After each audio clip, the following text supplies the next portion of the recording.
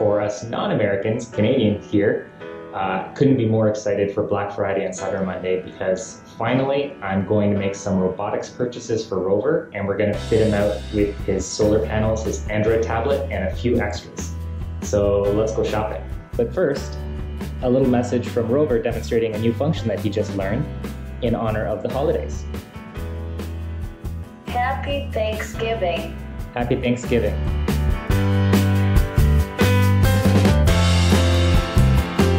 If we do a refresh now on the command center, we see the command marked as executed with the latitude, longitude already reported back from the Android tablet, so it's the full cycle. Basically, Rover fetched the command from the cloud, the command center web server, and then confirmed the command by actually posting the latitude and longitude from the Android tablet GPS module. So communication back and forth, even with speech commands. And in honor of Thanksgiving, I thought it was a pretty cute demonstration.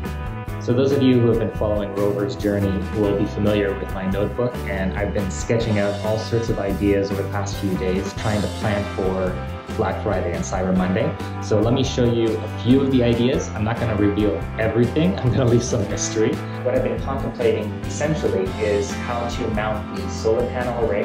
So we've got 3 of these panels, you'll remember. Just as important, maybe actually more important, is getting the Android tablet in place, Rover's brain, in such a way that is accessible for us whenever we want it, and at the same time not impinging on the solar array's ability to actually capture energy for Rover. So I've gone through all sorts of different variations. I've even thought about having the Android tablet mounted on the underside of a solar panel so that basically the solar panel can flip up and reveal the Android tablet. On top of that, I started to think about the kind of next steps that I want for Rover and incorporating his ability to really interact with the environment, not just roll around, but really being able to know it's been on my mind, and I really can't wait to have this incorporated in some way. It's been on my mind, to say the least. When I started to think about how to incorporate this and the arm on which this would be mounted, I couldn't help but also incorporate how the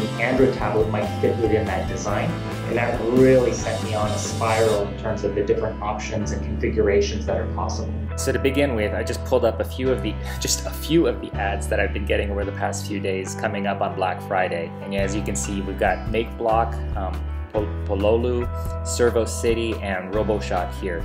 RoboShop, a treasure hunt that starts in 24 hours from now. On Black Friday at, I guess, 11 a.m. Eastern it starts, and they're going to be giving away stuff on their site. So after a lot of hunting around on different websites, I really focused in on roboshop.ca.com and their gripper section, their arm and gripper category.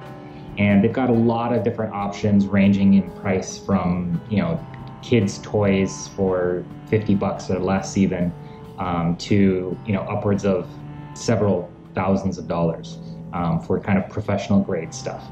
And obviously for Rover, I want something that's somewhat capable. I want him to actually be able to do stuff in the real world, and that kind of necessitates having some ability to lift a somewhat significant weight. And by somewhat significant, I'm thinking of maybe half a kilogram, about 500 grams. Looking at all the options, the one that kind of appealed to me most from a capability standpoint was this one here. You'll see, of course, that the prices here are in Canadian dollars. I think the US dollar equivalent is about 650. And this one is great for its lifting capability, which is exactly kind of my target of about half a kilogram. That's at full reach. So, when it's not at full reach, it's much more than that. Which it sounds ideal. On the other hand, this is a little bit more heavy duty than I would probably want for Rover. And the way in which they've got this configured really doesn't work with his chassis design. I want to do something that's maybe based on this concept, this product that they have, but do it in a way that fits within Rover's design. So one of the key considerations was where to mount the arm ultimately, but somewhere in this area here on the arm. And one of the main reasons, of course, is to get the weight off the central chassis. which more or less you want to have balanced, because that basically allows ROVer this ability to navigate terrain while maintaining the chassis somewhat level. Whereas on the arm, if we put additional weight here, because it's supported by the legs actually rolling over the ground, we can basically put as much weight on these arms as we want. It's not going to affect the chassis performance at all. However, you can see that the dimensions of the arm is 1.5 inches. A lot of the designs for arms for manipulators rely on a base that's much broader than that, and that doesn't work. Whether you're an experienced roboticist or new to the hobby, I'm sure there's a few things that you've been wish listing about, and Black Friday, Cyber Monday is the perfect opportunity to take the leap, buy a few of the goodies that you've been thinking about, and just start playing. You'll be amazed with what you can learn and the imagination that it will spark within you. In the meantime, Happy Thanksgiving.